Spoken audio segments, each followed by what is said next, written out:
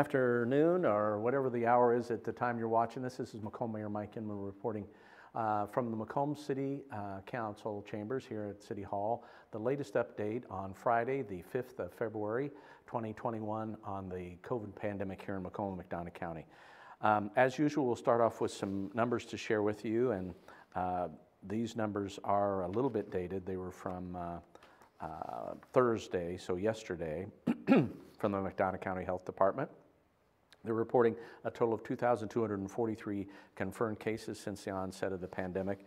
The new case counts have been noticeably lower over the last week to 10 days than they had been trending. So the most recent additions were only 3 new cases with 4 new recovered. So actually the number of recovering cases as outnumbering new cases. So that's definitely headed in the right direction. There, as of yesterday, were a total of 44 active cases in the county with 2,150 recovered. And of course, unfortunately, 49 deaths reported. So again, that information is from the McDonough County Health Department, and some new information that they're sharing, which I'm very appreciative of. They're reporting the number of vaccines that have been administered here in McDonough County. Now keep in mind, this will be total vaccines, whether they were administered by the hospital or the health department or by Walgreens or CVS to those folks living in long-term care facilities in the county, and of course you know where those are at. So all those combined are for a total of 3,000 doses as of yesterday, Thursday the 4th, of COVID-19 vaccine had been administered in McDonough County. Of those, 738 people had been fully vaccinated. In other words, they'd received both doses. So the numbers are definitely trending in the right direction, slow but sure. And keep in mind, as we talk about vaccines here in the next few minutes, the thing to remember is that still a limited number of those, not just here in McDonough County, not just here in Illinois, but across the United States. And we'll talk more a little bit about that, but we do need to keep that in mind. We're working with a limited supply of vaccines, and thankfully a good number of people wanting to take advantage of being vaccinated. So that's just some information we need to keep in mind as we go forward. So let's talk a little bit about that. The McDonough County Health Department, in cooperation with McDonough District Hospital, opened up their COVID-19 vaccination clinics on the campus of MDH in the Health Services Building earlier this week. All of those times available for particularly the 65 and older group were taken up very quickly. They were also vaccinating other essential workers, and you can check the Illinois Department of Public Health website at the website located at the bottom of your screen now, and it'll tell you exactly who and what those 1A and 1B groups look like. So 1A was first. We're currently 1A plus 1B now, again with the emphasis in 1B being on those 65 and older, and then essential workers. And you're going to say, well, am I an essential worker? Those guidelines are set up by the Centers for Disease Control along with the Illinois Department of Public Health. So take a look at those. That'll give you an idea of where you fit, or if you fit in those categories right now, and the likelihood that sooner or later you'll be able to get in the queue for a vaccine. With that said, all the available slots for this particular week were taken up very quickly when the health department's website came up online early Monday. They did about midweek, the health department did open up additional slots for folks in the 65 and older category on Tuesdays and Thursdays for the balance of this month of February. Those two were filled up fairly quickly, not quite as quickly as the first round, but those slots are all full.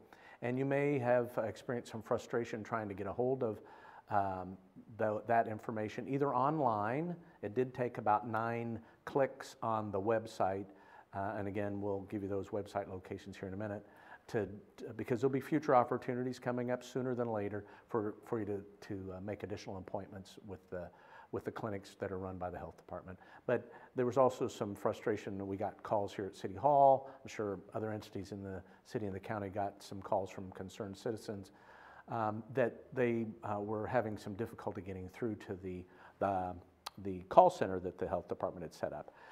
And talking with members from the health department, I think Monday they reported they had over 300 calls they fielded from 10 a.m. to 6 p.m. that day. and they had a limited number of call takers available to man those phones, and quite honestly, I think the demand far outstripped their ability to answer those lines. And again, I think there was some frustration that people in the community were feeling. I understand that. I think the health department's doing a good job of trying to work through that, and we'll keep our eyes open and our ears peeled. And so when the health department does announce there's additional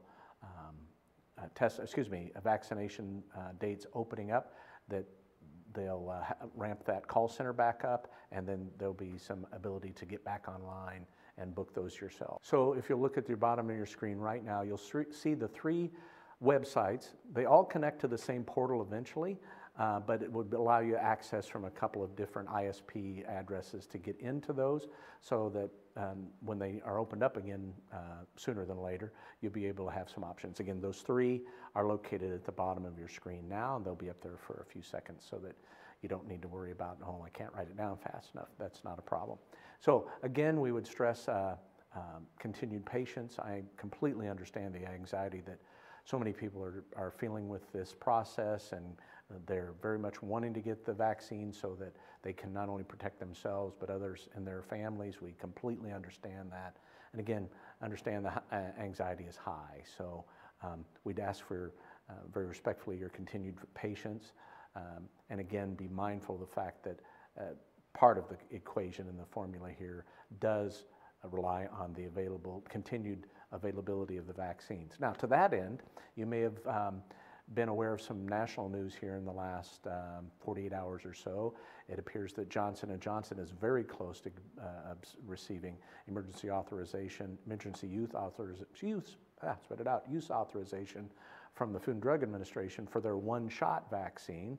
And again, they appear to have a substantial stockpile of those vaccines ready to deploy out into the country in Illinois and eventually here fairly quickly once they receive that approval.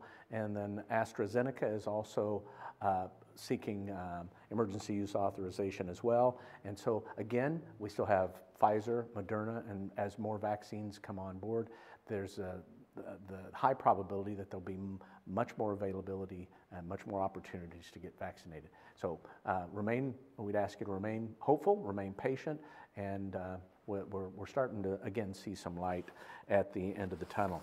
Now, remember last time we met, we talked about the 3 legs of the stool that are standing, so we'd remind you of those again. First of all, wearing a face covering, social distancing, washing of hands should be part of your everyday routine now.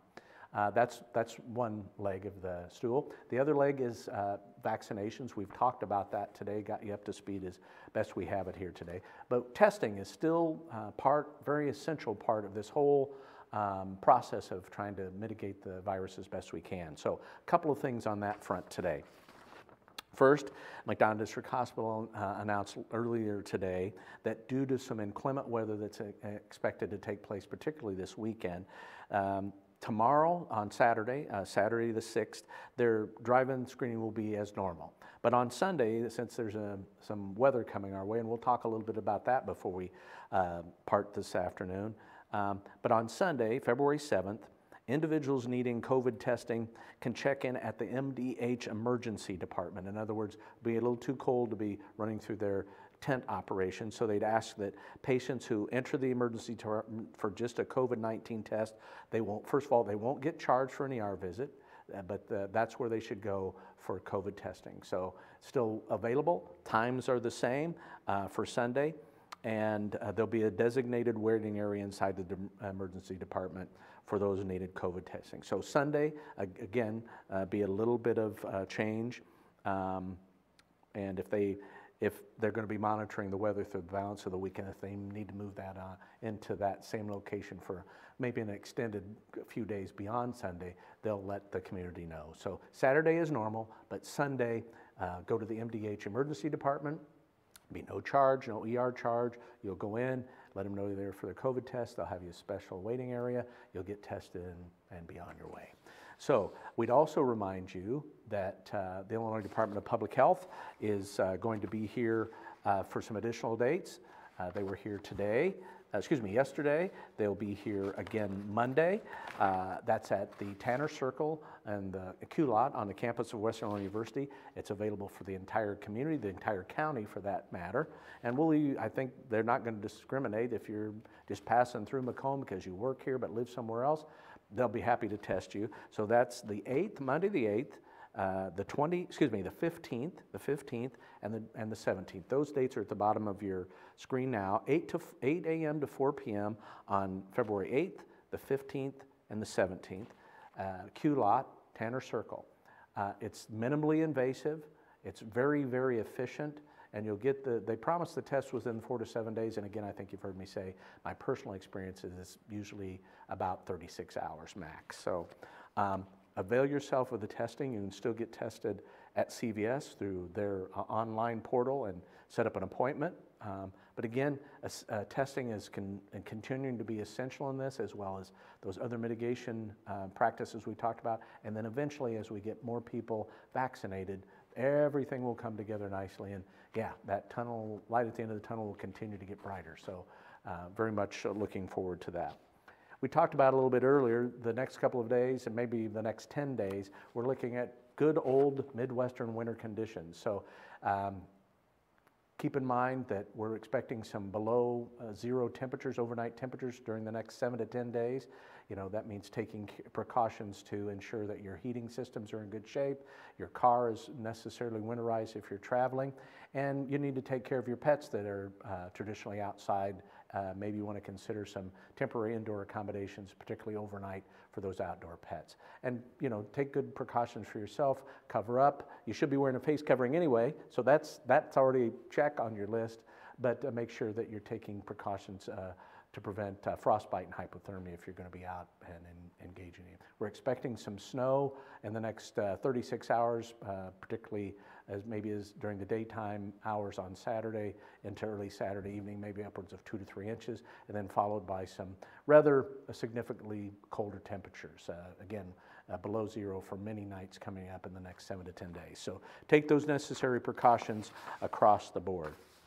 We would remind you also that there are still opportunities for small businesses to participate in the Department of Commerce and Economic Opportunities Paycheck Protection Program. PPP webinars are coming up. You can check the Chamber of Commerce website. That website's at the bottom, or the Downtown Macomb website. Those webinars are listed on both those websites. There'll be a webinar, several next week, Tuesday, Wednesday, Thursday next week. That's the 9th, 10th, and the 11th.